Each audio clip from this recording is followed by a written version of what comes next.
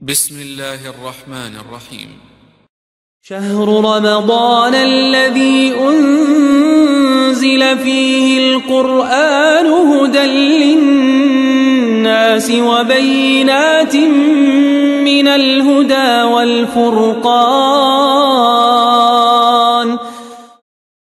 সর্বশেষ 7টা কথা বলে আমি আলোচনা খুব শেষ করতেছি যে আমরা যদি সত্যিকারের ভাবে দুনিয়া ও আখিরাতে সফলতা মানে সফল হতে চাই এবং জান্নাত পাওয়ার বিজয়ী হতে চাই তাহলে 7টা কাজ আমাদের করতে হবে। কটা কাজ? মুখস্থ রাখেন, বলবেন না, একদম মুখস্থ লিখে রাখেন অন্তরের মধ্যে। 1 নম্বর কাজ হচ্ছে আমাকে প্রকৃত মুমিন হতে হবে। আপনার জীবনের এইম থাকবে যে আমি দুনিয়াতে আসলাম, আমার কি এইম, কি লক্ষ্য, কি উদ্দেশ্য, সেই উদ্দেশ্যকে সামনে রাখবেন যে আমি জানলাম যে মুমিন ছাড়া জান্নাতে যাওয়া যাবে না। কাজেই প্রথম আমার এইম হচ্ছে মুমিন, প্রকৃত মুমিন হওয়া। প্রকৃত আর মুমিন হতে পারবেন না যতক্ষণ পর্যন্ত আপনার আকীদা সহিহ না থাকবে। আকীদা, তাহলে 1 নম্বর এইম আপনার থাকতে হবে যে আমি প্রকৃত মুমিন হব, প্রকৃত মুমিন। কারণ মুমিন না ছাড়া কোনো দিন জান্নাতে যাওয়া যাবে না। এই এইম আপনাকে থাকতে হবে। 24 ঘন্টা আপনি চিন্তা করবেন আমি কি মুমিনের খাতায় আমার নাম আছে কিনা, আমি কি মুমিন আছি, আমি কি আল্লাহর প্রতি দৃঢ় বিশ্বাসী আছি, আমার মধ্যে কোনো সন্দেহ সংশয় আছে, শিরক আছে কিনা খেয়াল রাখবেন, যাচাই করবেন, সার্চ করে দেখেন। ভুল ত্রুটি থাকলে ওগুলো আমাদের কাছে প্রশ্ন করেন, কোরআন হাদিস নিয়ে গবেষণা করেন। এটা সাধারণ ব্যাপার না, আপনার জান্নাত জাহান্নামের ব্যাপার। আপনি যখন নাকি বিদেশে যাইতেছেন তখন আপনি কত কিছু যাচাই করেন যে আমি ভিসা পাবো না কোন ভুল হয়ে গেল কিনা, চাকরি হবে না হবে, তখন তো আপনি সব কিছু যাচাই করেন। কিন্তু জান্নাত এটা আপনার তো সারা জীবনের একটা হয় ধ্বংস নাইলে আপনার সফলতা, সেখানে আপনার কোনো খবরই নেই। তাহলে প্রকৃত মুমিন হতে হবে। 1 নম্বর কী হতে হবে? প্রকৃত মুমিন। 2 নম্বর আপনাকে অবশ্যই সৎকর্মশীল হতে হবে। কি হতে হবে? আপনার কাছে আমল সালে থাকতে হবে। আমল সালে যদি আপনার ব্যালেন্সে না থাকে তাহলে আপনি এমটি, এই সহি আকীদাও কাজে লাগবে না। সহি আকীদা হলে এটা মুনাফিকি। এটা কি হলো? মুনাফিকি। সহি আকীদার দাবি হচ্ছে ব্যালেন্স থাকতে হবে আমল সালে। আমল সালে অবশ্যই। তা আমল সালের মধ্যে ধারাবাহিক সর্বপ্রথম ফরজ ইবাদতগুলো থাকবে, তারপর নফল ইবাদত, তারপরে কি সুন্নত নফল যা আছে। প্রথম ফরজ আমরা যে হাদিসটা শুনলাম, আল্লাহ তাআলা বান্দার ফরজ ইবাদতকে সবচেয়ে বেশি ভালোবাসেন, তারপর নফল ইবাদত আল্লাহ ভালোবাসেন। তাহলে এই 2 নম্বর কাজটা আপনাকে এই এম নিয়ে চলতে হবে যে আমার আমল সালেহ বাজেট আমার আছে কিনা, ব্যালেন্স আছে কিনা। কম থাকলে পরিপূর্ণ করেন, বাড়ান। দুষ্টুটি থাকলে সেরকম সংশোধন করে আপনি সঠিক আমল সালেহগুলো নিয়ে আসেন। 2 নম্বর। 3 নম্বর হচ্ছে আপনাকে সুন্দর চরিত্র গঠন করতে হবে। কী করতে হবে? সুন্দর চরিত্র অনেক বড় ইবাদত, অনেক বড় ইবাদত। হাদিস শরীফে প্রশ্ন করা হয়েছে রাসূলকে কোন কাজে বেশিরভাগ মানুষ জান্নাতে যাবে? বলছে 2টা কাজের মাধ্যমে বেশিরভাগ মানুষ জান্নাতে যাবে। তাকওয়াল্লাহ ওয়া হুসনুল খুলুক, আল্লাহর ভয় এবং সুন্দর চরিত্র। এই 2টা যাদের মধ্যে থাকবে তারা বেশিরভাগ কি এই 2টা গুণ নিয়ে তারা জান্নাতে চলে যাবে।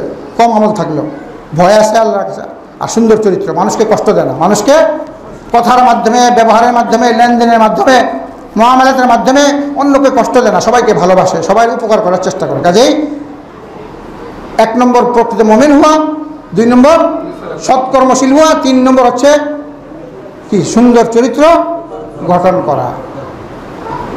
4 নম্বর বললাম। 4 নম্বর হচ্ছে আপনি কবিরা গুনাহ থেকে নিজেকে পরহেজ রাখবেন। কবিরা গুনাহ যেন না করা হয়। ছোটো গুনাহ এমনি কাফারা হয়ে যায়, 1 নামাজ থেকে আরেক নামাজ, 1 উমরা থেকে আরেক উমরা, 1 হজ থেকে আরেক হজ, এমনি কাফারা, আল্লাহ তাআলা মাফ করে দেন। কিন্তু কবিরা গুনাহের জন্য স্পেশাল আপনাকে তওবা করতে হবে, এটা সিস্টেমের মধ্যে আসতে হবে। কাজেই আল্লাহ তাআলা বলেছেন পবিত্র কোরআন পড়েন, সূরা নিসার 31 নম্বর আয়াত, আউযু বিল্লাহি মিনাশ শাইতানির রাজীম, ইন তাজতানিবু কাবাইরা মা তুনহাউনা আনহু নুকাফির আনকুম সাইয়্যাতিকুম ওয়া নুদখিলকুম মুদখালান কারীমা। আল্লাহ বলতেছে তোমরা যদি কবিরা গুনাহ থেকে পরহেজ করো তাহলে আমি তোমাদের ছোট গুনাহগুলো মাফ করে দেব এবং তোমাদেরকে জান্নাতে প্রবেশ করাবো। কাজেই আমাদেরকে কি করতে হবে? কবিরা গুনাহ থেকে প্রকৃত মুমিন হওয়া, সৎকর্ম করা, সুন্দর চরিত্র গঠন করা। 4 নম্বর হচ্ছে কি কবিরা গুনাহ থেকে নিজেকে পরহেজ করা। 5 নম্বর হচ্ছে অধিক পরিমাণে নফল ইবাদত করা। অধিক পরিমাণে কি? যেটা আজকে আমরা এই 10 দিনের মধ্যে আমরা ট্রেনিং নেব, 10 দিনের মধ্যে আমরা শুরু করব এবং 10 দিনের পরে আমরা সবসময় যেন আমরা এটা আমাদের অব্যাহত থাকে। এই 10 দিনের মধ্যে আমরা যত ধরনের দান খেরাত করা, আপনার দান খরচ করা, এই যে মসজিদরা এই মসজিদে স্থাপন করা হয়েছে সহি আকীদার, আপনাদের জন্য সৌভাগ্য। এই কুমিল্লাবাসী 14 গ্রামের মানুষের জন্য আল্লাহর পক্ষ থেকে সবচেয়ে বড় একটা নিয়ামত যে এখানে এমন একটা সেন্টার আল্লাহ রাব্বুল আলামিন আপনাদেরকে করার সুযোগ দিয়েছেন। যারা করছে তাদেরকে আল্লাহ তাআলা জাযা খায়ের দান করুক। তাদের জন্য দোয়া করবেন আপনারা। এই প্রতিষ্ঠানকে আরও বেগবান করার জন্য আপনারা চেষ্টা করবেন, সাধনা করবেন, দান করবেন। এটা আপনাদের সাদাকা জারিয়া, আপনার অনেক আমলনামা বেড়ে যাবে। এই প্রতিষ্ঠানটা কীভাবে আরও বড় হবে, এটার প্রসার লাভ করবে, আরও এই এলাকার সমস্ত মানুষ যেন এই সহি আকীদার ছায়া আসতে পারে, সেটা আপনাদের সবার চেষ্টা থাকবে। এটা আপনাদের জন্য সাদাকা জারিয়া। এটা আল্লাহ তাআলা সুযোগ করে দিয়েছে আপনাদের। পৃথিবীতে লক্ষ লক্ষ মানুষ, বাংলাদেশে 16 কোটি মানুষের মধ্যে আপনি হিসাব করেন যে এটা কোনো হিসাবের বাইরে। কত মানে স্পেশাল যাদেরকে আল্লাহ ভালোবাসেন তাদের সংখ্যা অনেক কম। তাদের সংখ্যা কি অনেক কম। স্বর্ণের দাম সবখানে স্বর্ণ পাওয়া যায় না, হীরা সবখানে পাওয়া যায় না, কিন্তু লোহা পাথর সবখানে পাওয়া যায়। আপনার সংখ্যা দেখবেন না, সংখ্যা কম থাকলেই বুঝবেন যে এটাই খাঁটি। এটাই কি আল্লাহ তাআলা বলেছে ওয়াকালিলুম মিন ইবাদিয়াশ শাকুর। শুকরগুজার বান্দা অনেক কম। শুকরগুজার বান্দা কি অনেক কম। তো কাজেই এই জিনিসটা খেয়াল রাখতে হবে। এই প্রতিষ্ঠান আপনাদের দায়িত্ব, এটা আপনাদের প্রতিষ্ঠান। এখানে এইটাকে যতটুকু উপরে উঠানো যায় সেখানে আপনারা সাদকা হিসাবে দিবেন। মসজিদ যত বড় করা যায়, মাদ্রাসা যত বড় করা যায়, এখান থেকে একটা লোক একটা ইলম শিখবে, যতদিন সেই ইলমের প্রচার করবে সেই সওয়াবটা আপনারা পাবেন। আর গত বছর আমরা এখানে আসছিলাম, আগের বছর সেখানে আমরা সালাতের বিধান একটা আমরা কোর্স করেছিলাম। সেই কোর্সটা এই প্রতিষ্ঠান তারা ছাপাইছে বইটা সালাতের বিধান নামে। তো এইখানে নামাজের রহস্য এবং নামাজের যে মূল তথ্য এগুলো সুন্দরভাবে বর্ণনা করা হয়েছে। আমি এখানে ক্লাস করেছিলাম, সেটা ওনারা ছাপাইছে, আপনারা কিনে নিয়ে যান, হয়তো নামাজের পরে নিয়ে যেতে পারেন। সেটা এই প্রতিষ্ঠানটা এরা করছে আর কি। তা আল্লাহ তাআলা আমাদের সবাইকে তৌফিক দান করুক। তারপর যে কাজটা সেটা হচ্ছে সর্বদা আল্লাহর শুকরিয়া আদায় করা। 6 নম্বর কাজ সর্বদা কি করা? আল্লাহ শুকরিয়া আদায় করলে আপনি মনে করেন অর্ধেক মুমিন হয়ে গেছেন। আর সবর করলে অর্ধেক। ইসলামটা দুইটা বিষয় নিয়ে পরিপূর্ণ, সবর এবং শুকর। সবর এবং শুকর। আল্লাহ তাআলা বলতেছেন আউযু বিল্লাহি মিনাশ শাইতানির রাজীম ইন্না হাদাইনাহুস সাবিলা ইম্মা শাকিরান ওয়া ইম্মা কাফুরা। আল্লাহ বলছেন আমি তো সবাইকে হিদায়াত দিছি, সবার জন্য কোরআন নাযিল করছি, নবী প্রেরণ করছি, দিক নির্দেশনা দিছি, সব ব্যবস্থা করছি, কিন্তু এখানে একদল আমার শুকরিয়া আদায় করে, আরেকদল কুফরি করে। আরেকদল কি ইম্মা শাকিরান ওয়া ইম্মা কাফুরা। যারা শুকরিয়া আদায় করবে তারা জান্নাতে যাবে, আর যারা কুফরি করবে তারা জাহান্নামে। তাহলে আমরা আল্লাহ তাআলার কাছে দোয়া করি আল্লাহ আমাদেরকে শুকরগুজার বান্দা বানা। শুকরগুজার বান্দা বানাইতে হলে সেটা মুখে অন্তরের মধ্যে এটা অনুভূতি থাকবে, ভালোবাসা আল্লাহর, যে আল্লাহ তুমি আমাকে এমন নিয়ামত দিয়েছো যেটা নাকি আমি শুকরিয়া করে গইনা করতে পারবো না। আপনারা যদি গুনতে চান, আমরা যদি গইনা দেখাইতে চান যে শুকরিয়া, আমরা তো অসুখ হইলে আমরা আশ্চর্য হয়ে যাই যে এত কেন অসুখ। অসুখ ওটা ভালো জিনিস। এক শেখ একটা ঘটনা বলছে, সে সৌদি আরবে মদিনাতে একটা হাসপাতাল আছে, এই হাসপাতালের মধ্যে রুগীদেরকে রাখা হয়, যাদের রুগী মানে যাদের মরণ মানে মৃত্যু শয্যায় যারা আছে, মৃত্যু শয্যায় যারা আছে তাদেরকে রাখা হয়। একটা হাসপাতাল আছে যে যারা কি মরণের খাতে তাদের কি লিস্ট। তখন এক শেখ, আমাদের এক শেখ গেছে জিয়ারত করতে। ওখানে সিস্টেম আছে, আমরা কিন্তু প্রতি মাসে একবার হাসপাতালে যাই, রুগীদেরকে পরিদর্শন করি, ওলামারা সবাই। এখানে এই সিস্টেমটা নাই, কারণ রুগীকে জিয়ারত করাটা অনেক সওয়াবের কাজ। তখন শেখ এক রুমে গেছে, রুমে গিয়ে দেখে যে এক রুমে গিয়ে আরেক রুমে দেখে যে মোবাইলের আওয়াজ হচ্ছে, মোবাইলের আওয়াজ। ওই রুমে ঢুকে দেখে যে একটা লোক বিছানায় শোয়া, তার পাও থেকে এই পর্যন্ত ঢাকা, চাদর দ্বারা ঢাকা, শুধু মুখটা খোলা, শুধু মুখটা সে এইভাবে লড়াইতে পারে আর এইভাবে লড়াইতে পারে। মুখটা কি করতে পারে? ডাইন দিকে আর বাম দিকে করতে পারে। এখন শেখ যখন ঢুকছে তখন সে বলছে শেখ আদ্দিন টেলিফোনটা আমাকে দাও। যখন শেখে টেলিফোনটা নিয়ে তার কানে লাগাইছে, তার কানে হাত মানে এখান থেকে পুরোটা তার প্যারালাইসিস, সমস্ত শরীরটা যে আমরা কাটতে টুকরাও করে দেন সেটার পাবে না, এখান থেকে নিয়ে পাওয়া পর্যন্ত সমস্তটা একটা অবশ। শুধুমাত্র সে মাথাটা লড়াইতে পারে,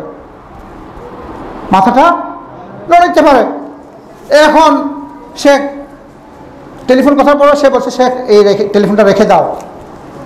তখন শেখে আবার টেলিফোনটা কি করছে, রেখে দিছে।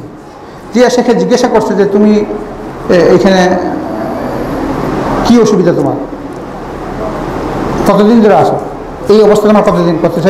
এই অবস্থা 40 বছর। কত বছর? 40 বছর। চিন্তা করেন আল্লাহ তাআলা আমাদেরকে কি নিয়ামত দিছে। 40 বছর ধরে সে অবস্থা শুধু মাথা লড়াইতে পারে, এই অবস্থায় সে আত্মীয় স্বজনরা আসে, তারা খানা খাওয়ায়, সে নামাজ পড়তেছে, জিকির করতেছে, সে এই অবস্থায় সন্তুষ্ট। আর আমরা কোথায় গেছি, কোথায় আমরা শুকরিয়া আদায় করি? 40 বছর তার এই অবস্থা। আরেক রুমে গেছে, আরেক রুমে গিয়ে দেখে যে তাকে চিল্লাইতেছে, এমন জোরে চিল্লাইতেছে, রুগী অনেক জোর চিল্লাই, কেন চিল্লাইতেছে বলে তাকে খাওয়া দাওয়া হয়েছে। এই লোকটার প্যারালাইসিস, আবার পেটের মধ্যে তার ঘাও। সে খানা দিলে 4 ঘন্টা হজমের জন্য চিল্লাইতে হয়। কত ঘন্টা চিল্লাইতে হয়? 4 ঘন্টা পরে চিল্লানোর পরে হজম হয়। তখন সে কইছে নার্সরে যে একে একটু শাক সবজি ভালো খাবার দিতে পারো না, নরম খাবার। নার্সে লা হাওলা ওয়ালা কুওয়াতা ইল্লা বিল্লাহ। তুমি ঘটনা জানো? তাকে সকালবেলা মাত্র অর্ধেক গ্লাস দুধ দেওয়া হয়, দুপুরে অর্ধেক গ্লাস দুধ, আর রাতে অর্ধেক গ্লাস দুধ, ব্যাস। এই অর্ধেক গ্লাস দুধ হজম করতে হলে তাকে 4 ঘন্টা চিল্লাইতে হয়। 4 ঘন্টা চিল্লানোর পর হজম হয় তার। এরকম পৃথিবীতে মানুষ দৃষ্টান্ত রয়েছে। আপনাকে আমাকে এই অবস্থা করতে পারেন কিনা আল্লাহ? তাহলে আল্লাহর শুকরিয়া আদায় করা দরকার কিনা? এই সুস্থ শরীর নিয়ে সারাদিন সজদায় পড়ে থাকা দরকার। এই সুস্থ শরীর নিয়ে সারাদিন রুকু করা দরকার। এই সজদায় সবসময় বলতে হবে, ইয়া রাব্বি লাকাল হামদু ওয়াশ শুকরু কামা ইয়ানবাগি লিজালালি ওয়াজহিকা ওয়া আযীমি সুলতানিক। এই সুস্থ শরীর দেওয়ার পর আমরা নামাজ পড়ি না, ইবাদত করি না, আল্লাহর প্রশংসা করি না। খালি আসুন এই 7টা বিষয় আপনার সামনে রাখি, আল্লাহর শুকরিয়া আদায় করি, মৃত্যুর আগে আগে নিজেকে সংশোধন করি এবং আল্লাহর প্রিয় বান্দা হয়ে যায়, আল্লাহর ওলি হয়ে যায়। তাহলেই আমরা অনন্তকালের সেই সুখ ও শান্তি পাবো, যেখানে আমরা সফলতা অর্জন করতে পারবো। আল্লাহ তাআলা আমাদেরকে আজকের যে আলোচনা বোঝার, উপলব্ধি করার, মনে রাখার, আমল করার, দাওয়াত করার তৌফিক দান করুন। সাল্লাল্লাহু আলা নবিয়িনা মুহাম্মদ। তারপরে আল্লাহ রাব্বুল আলামিন যে গুরুত্বপূর্ণ কথা বলেছেন, যে আল্লাহ তাআলা বলতেছেন সূরা আহজাবের 56 নম্বর আয়াত, আউযু বিল্লাহি মিনাশ শাইতানির রাজীম, ইন্নাল্লাহা ওয়া মালাইকাতাহু ইউসাল্লুনা আলান নবী ইয়া আইয়ুহাল্লাযীনা আমানু সাল্লু আলাইহি ওয়া সাল্লিমু তাসলিমা ওয়া ক্বালা সাল্লাল্লাহু আলাইহি ওয়া সাল্লাম মান সাল্লা আলাইহি মাররাতান সাল্লাল্লাহু আলাইহি বিহা 10। রাসূল বলেছেন যে নাকি আমার পরে একবার দুরূদ শরীফ পড়বে, আল্লাহ তাআলা তার 10 বার অনুগ্রহ করবেন। আল্লাহুম্মা সাল্লি ওয়া সাল্লিম ওয়া বারিক ওয়া আন'im আলা আবদিকা ওয়া রাসূলিকা নবিয়িনা মুহাম্মদ সাহিবিল মাকামিল মাহমুদ ওয়াল হাউযিল মাওরুদ ওয়া সাল্লাল্লাহু আন খুলাফাইল আরবা আবি বকর উমর উসমান ওয়া আলী ওয়া আন বাকিয়াতি আসহাবি নবিয়িকা আজমাইন ওয়া আন্না মাহুম বিমান্নিকা ওয়া কারামিকা ইয়া আকরামাল আকরামিন। اللهم أعز الإسلام والمسلمين، اللهم أعز الإسلام والمسلمين وأذل الشرك والمشركين، اللهم شتت شملهم، اللهم دمر ديارهم، اللهم مزق جمعهم، اللهم خالف بين كلمتهم وزلزل أقدامهم وأنزل بهم بأسك الذي لا ترده عن القوم المجرمين. ربنا ظلمنا أنفسنا وإن لم تغفر لنا وترحمنا لنكونن من الخاسرين. ربنا لا تؤاخذنا إن نسينا وأخطأنا، ربنا ولا تحمل علينا إصرا كما حملته على الذين من قبلنا، ربنا ولا تحملنا ما لا طاقة لنا به، واعف عنا واغفر لنا وارحمنا، أنت مولانا فانصرنا على القوم الكافرين. ربنا آتنا في الدنيا حسنة وفي الآخرة حسنة وقنا عذاب النار. اللهم اغفر للمؤمنين والمؤمنات والمسلمين والمسلمات والأحياء منهم والأموات برحمتك يا مجيب الدعوات. اللهم اقسم لنا من خشيتك ما تحول به بيننا وبين معاصيك، ومن طاعتك ما تبلغنا به جنتك، ومن اليقين ما تهون به علينا مصائب الدنيا، ومتعنا اللهم بأسماعنا وأبصارنا وقواتنا أبدا ما أبقيتنا، واجعله الوارث منا، واجعل ثأرنا على من ظلمنا، وانصرنا على من عادانا، ولا تجعل مصيبتنا في ديننا، ولا تجعل الدنيا أكبر همنا ولا مبلغ علمنا، ولا تسلط علينا بذنوبك من لا يرحمنا. اللهم ربنا تقبل منا إنك أنت السميع العليم، وتب علينا إنك أنت التواب الرحيم. عباد الله، إن الله يأمر بالعدل والإحسان وإيتاء ذي القربى وينهى عن الفحشاء والمنكر والبغي يعظكم لعلكم تذكرون. فاذكروا الله العظيم الجليل يذكركم واشكروه على نعمه يزدكم ولذكر الله أكبر والله يعلم ما تصنعون.